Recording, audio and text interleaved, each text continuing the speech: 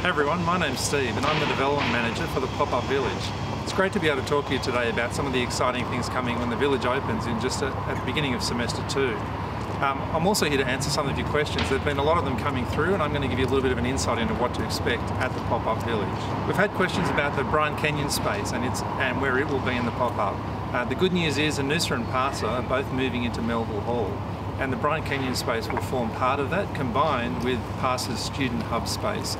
It's going to seat about 200 people with some expanded activities available in that room. I've been asked about the green space, the setting of the Pop-Up Village. The Pop-Up Village was designed to sit amongst a treed environment, and so we've designed the buildings to nestle amongst the trees. The Pop-Up Village also is elevated on a deck so that we touch the ground lightly, and through all weather conditions people can get great access to the Pop-Up Village. So it's going to be a beautiful green setting for the next 18 months. We've been asked about what businesses will be in the pop-up, and the good news is a lot of the university's current businesses are moving into the pop-up. Some names like Sombrero, Sushi Smith, really popular with students, will be there.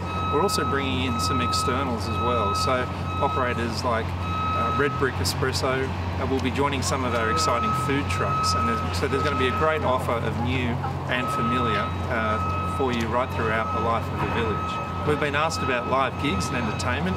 There's a great space for you that seats about 400 people.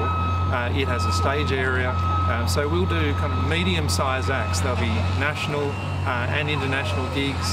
The space will be available also to students like yourselves. The clubs and societies will have access to it. So there's going to be a range of entertainment programs right throughout the life of the village. The popular one we've been asked about are drink prices in the Pop-Up Village at the new bar. And we've got our external bar operator, new to the campus, the Burley Group, have been out busy talking to students, asking them about all sorts of things that they want to see in the village. One of the things that keeps getting mentioned is the price of drinks.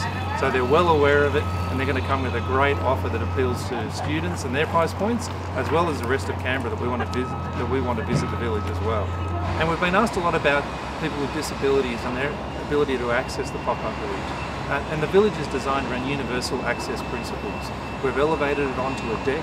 It's accessible from all directions, and it's designed over one single level as well. So we're trying to make it as easy as possible for people to get access right throughout the village. Will food in the village be affordable? Another common question we get asked.